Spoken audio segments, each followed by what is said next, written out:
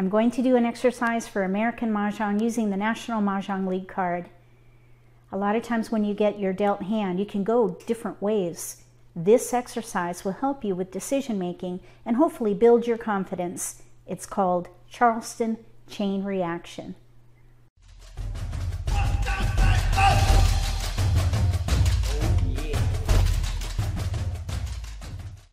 If you're new to Mahjong, or if you already know how to play and just want to build your skills, consider subscribing to my channel. That way you won't miss anything. We're going to do 2 iterations. The first one will be for Plan A, the one that we think is the strongest. Then we'll do another iteration where we'll try Plan B, and then we'll compare results. I'll deal 14 tiles and then create a mock Charleston with no jokers.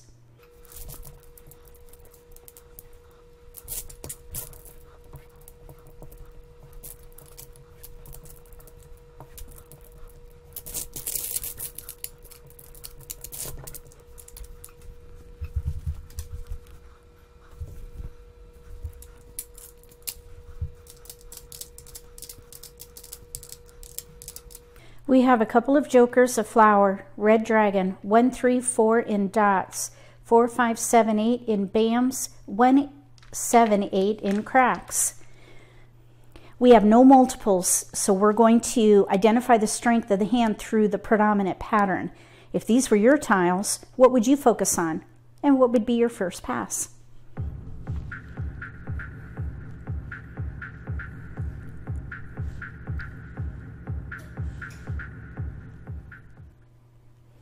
If these were my tiles, I'd probably focus on 3, 4, 5. 3, 4, 5. The other thing I was thinking is we could do little odds or 7, 8. Here, at least we have 3 or 4 numbers in a range, or 3 numbers in a range with 4 tiles, 3, 4, 5. So I think that's what I would start with. So for Plan A, let's focus on 3, 4, 5. Plan B, let's focus on 7, 8. So we'll break up these tiles here and focus on 3, 4, 5. Oh, let's take a photo so we can recreate this. We'll pass these. Here's a 3, 4. And we do have tiles we can pass here. So we have 3, 4. Oh, let's see. I need to take another photo of that incoming pass. Okay, 3, 4, keep. And we can pass those. Let's see, maybe pass these 3. We're going to take a photo again. We have a 2. 2, 3, 4, 5, 3, 4, and 5. And we have tiles we can pass there. Now this red dragon, we might be able to use if we do the consecutive concealed hand. So let's keep, let's see, 2, 3, 4, 3, 4, 3, 4, 5. There is a hand there, 3, 4, 3, 4, 5. Let's let the red dragon go. We'll take a photo of that. No keepers. We'll take a photo of that. We do have a 4 in here. 3, 4, 2, 3, 4, 5, 4, 5, 2 west. That can go. So 4, we have all the 4s. I think I would keep the run and let the 3 dot go, because we could still do 2, 3, 4. Let's see, 2, 3, 4. Oh, we need a 5 dot. Let's see, 3, 4. Oh, 3, 4, 3, 4, 5, I think is what I was thinking before. 3, 4, 3, 4, 5. 2, 3, 4, 5.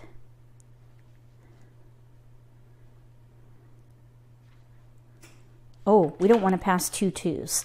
Let's let that 5 go.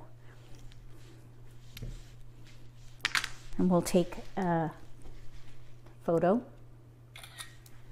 Now we have 2 3 4 5 5. 2 3 4 5 5. We do have all the 4s, so let's let the 3 go. Take a photo. We got a 2 3 right there. 2 3 4. All the pairs. We could use these for the 5s. Pass those. We don't need the flower. 2 3 4 5 5. So let's pass 2 in the optional. So we got a 7 west. So we have 4 discards and a hand, no gaps. I think that's a pretty good choice. Let's do it again and see what happens with 7 8.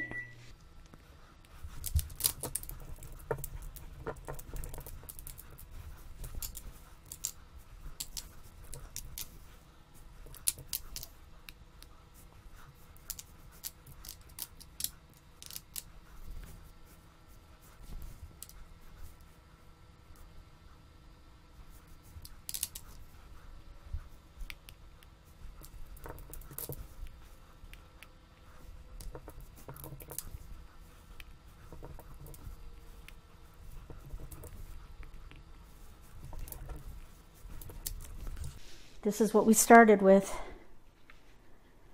and we're going to focus on 7 8. 7 8. Maybe we could even do like numbers. We'd have to let that go to use the red. All right, so we'll pass one, maybe one of each suit. 4 5. 1 4 5. Let's pass these 7s. You know what I was thinking? Maybe we should keep the 5 for 5 7 9. So let's pass these 3.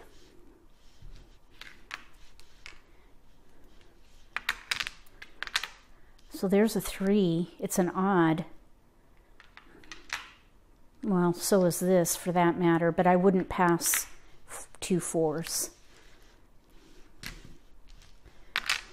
There's a 9.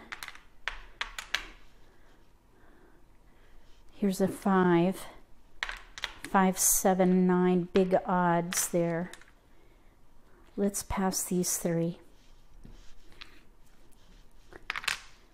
There's an 8 and a 6.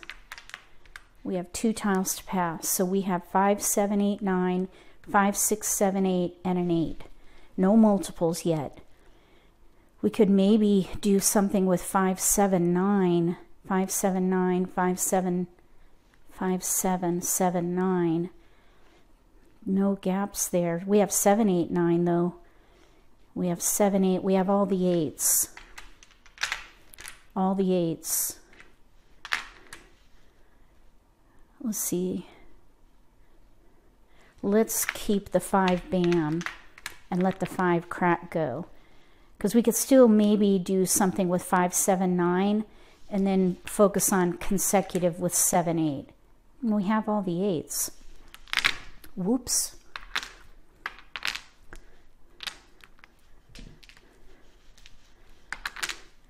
No keepers.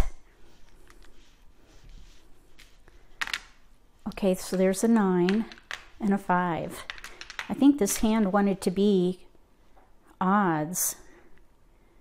Seems like we have too many tiles, but we don't. Okay, so there's the east. We can pass. We have one more pass for the Charleston. We still have no multiples.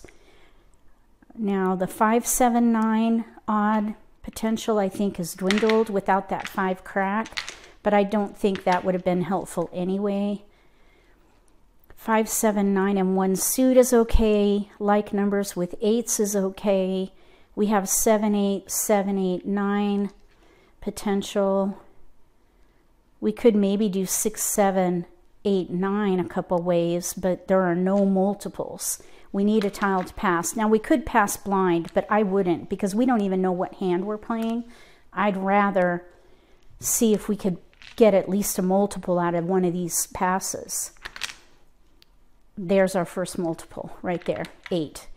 So I would reassess 8, 7, 8, 7, 8, 9, 7, 8, 7, 8, 9.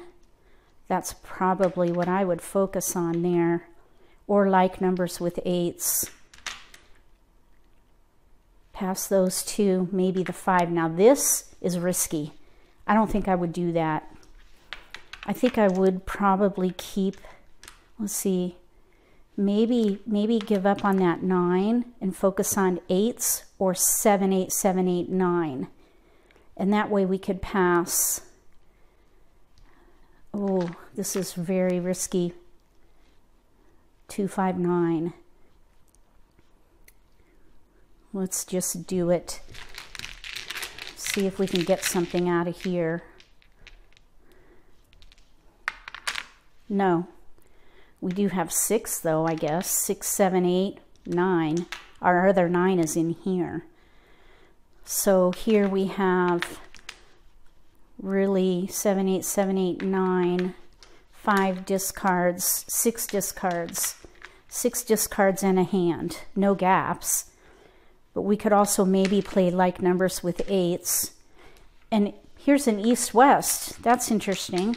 We could maybe do east and west with 8s. So 2 discards with lots of options. I think the other one was stronger because this is kind of diluted. But I think either would have been viable. And I like this hand. That's a fun hand to play, but we have only one multiple in there, so it would be risky. Singles for where the pairs are supposed to be.